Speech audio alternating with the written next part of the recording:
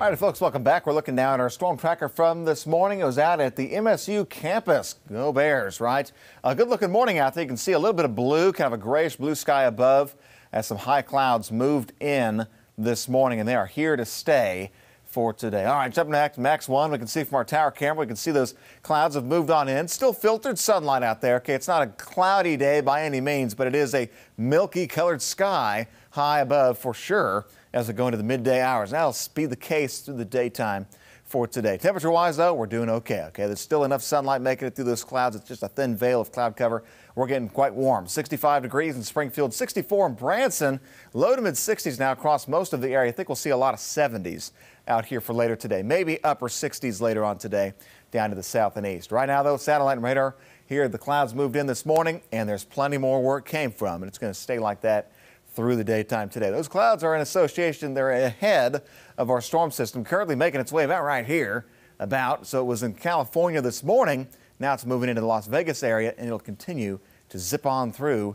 In about 12 hours, maybe about 14 hours, we'll start to see some storms around here as a result of that system. Not a lot, but here's what we're talking about. I think the model data is pretty well on track as of right now, I think we'll see maybe just one, maybe two storms in the west, and that'll be about it, if anything gets out of control at all. The big thing is it's not going to be crazy out of control severe. This is going to be a good test run for us as we go into late February, but one storm, maybe two storms developing in the west overnight tonight after midnight, moving to the east. There's going to be a low risk for some hail, a little bit of wind, a little bit of lightning. So you may be woken up at 3 o'clock in the morning from a loud crack of thunder, and that would be just about it from this. And again, not widespread, very isolated. Again, maybe just one or two storms from tonight. As we go into the sunrise hour for tomorrow, we'll see some scattered rain showers across the south as a cold front begins to make its way across the area by midday.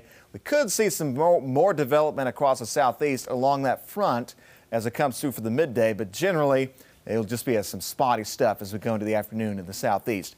By tomorrow night, the skies clear out. We're still okay weather-wise. Temperatures okay Friday. We're sunny, and temperatures around 60 degrees for Friday. We are keeping an eye on next week. The Canadian air, it's cold. It's still cold in Canada. As long as there's cold air in Canada, there's that chance we're going to see the cool down make its way here. But between now and about next Tuesday, we'll see warm weather, mostly sunny skies, and again, 60s and 70s on the way. And then sometime around next Tuesday, Wednesday, middle of next week, the cold air does look like it will come down a little bit. This will get us back down to normal.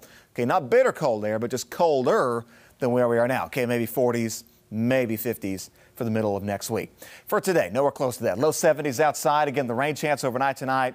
It's pretty scattered to isolated chances of rain showers and a few thunderstorms, some of which might become strong to severe. Pretty limited exposure on the severe weather risk, though. Don't expect a whole lot from that. Low 60s for tomorrow. Rain moves eastward, and Friday looks good. 60 with plenty of sunshine above. This will be the warmest weekend we've seen since the end of last year in November. 63 Saturday, 70s on Sunday, and more nice weather going into the start of next week. Sure is. Great looking temperatures in the 70s there, Tom. Thanks.